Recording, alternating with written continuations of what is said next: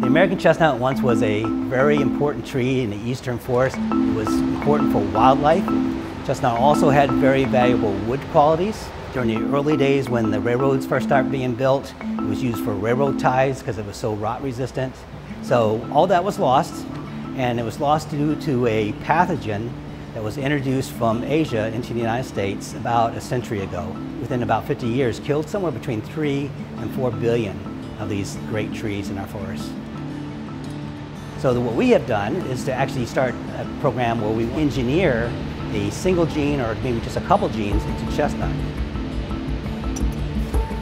So I'll take us to the juicy bag I've been eyeing. Those are some big boys. We collect these vials of transgenic chestnut pollen.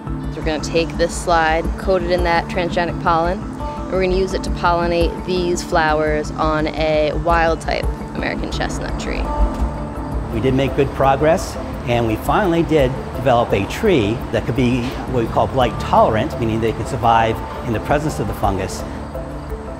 The American chestnut is kind of like this heritage tree, and that's one reason to bring it back. But the other is the environmental. It grows very rapidly, can grow up to 1 inch in a year, and therefore it is good at carbon sequestration.